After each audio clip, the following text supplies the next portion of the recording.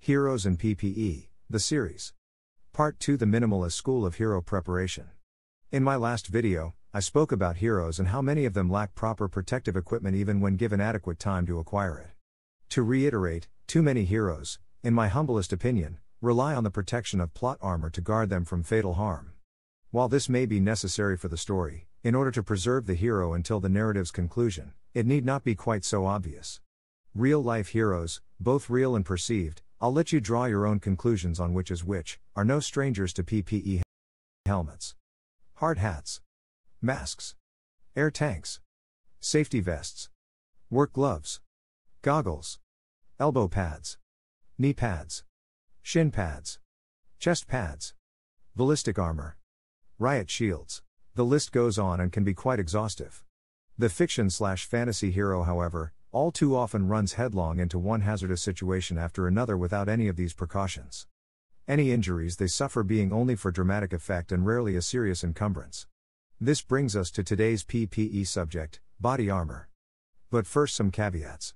This analysis/rant is for nominally normal, mortal human heroes, with all the vulnerabilities that the human condition entails, who have an unfortunate habit of heading into danger without full preparation, even when given the chance to. Men and women of action who officially have super toughness, implacability, or invulnerability as a superpower will not be analyzed in this video series, due to the fact that such a character often, but not always, has no need of P.P.E. Notably, not all heroes will eschew the use of body armor.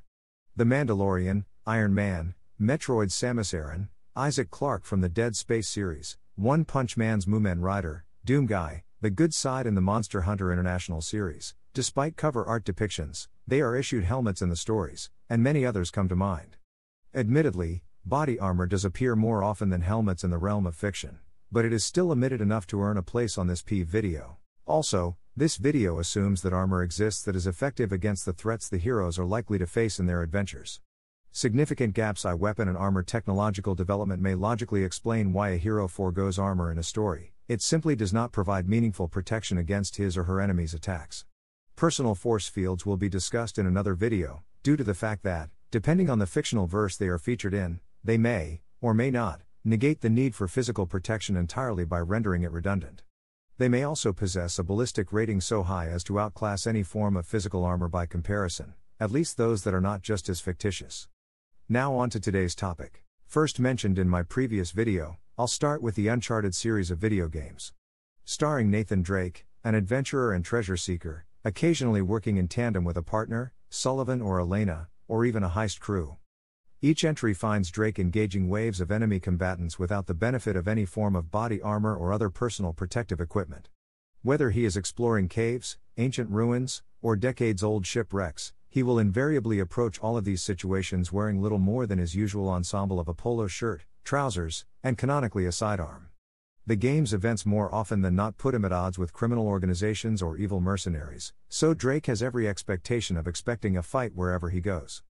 Yet his only protection seems to be his pistol and his rakish attitude. Another entrant in my last video was Lara Croft, another adventurer and treasure seeker. It's easy to draw parallels between the two, and versus videos abound. One thing they certainly have in common is their lackadaisical attitudes towards the dangers they face.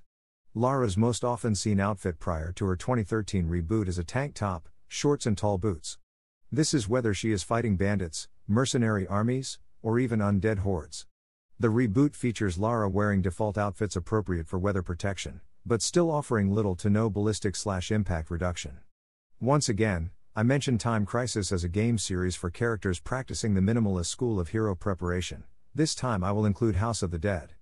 This zombie-centric light gun game features characters fighting waves of melee-oriented zombies, often not wearing anything more protective than a snazzy suit or the hero's usual shirt and pants combo.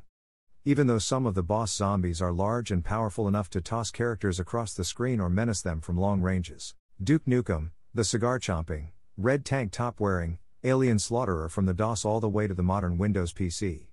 No helmet, no vest, no pads, no problem. Duke Nukem has fought whole armies with an arsenal of standardized FPS weapons with nothing between him and an enemy attack besides a thin piece of cotton. Much the same can be said of Serious Sam Stone, the protagonist of the Serious Sam series, who takes of whole armies of mutants, zombies, aliens, and demons while wearing nothing more than a t-shirt, blue jeans, and sneakers. Officially, Duke and Sam have no superpowers, they also officially don't need them.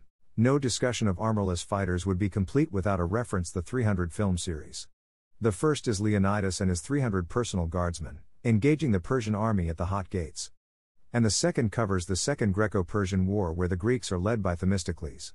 In both movies, the main heroes fight largely without torso armor of any kind. Bottom line, body armor is a very good idea. Warriors throughout history have worn them, and in fact they are often the first hallmark of a warrior one will notice, sometimes before even the weapon he or she carries. So, why the reluctance to wear them? Concern: they are too heavy, stuffy, cumbersome. Answer: ancient setting. Gambeson, male, brigandine. Modern setting: Kevlar. Concern: armor is too expensive. Plates. Concern: my enemies use rifles. Answer: flexible level 3+ vests are now available. Concern: I don't need armor, I'll dodge the bullets. Answer: this is not the Matrix and you are not an agent.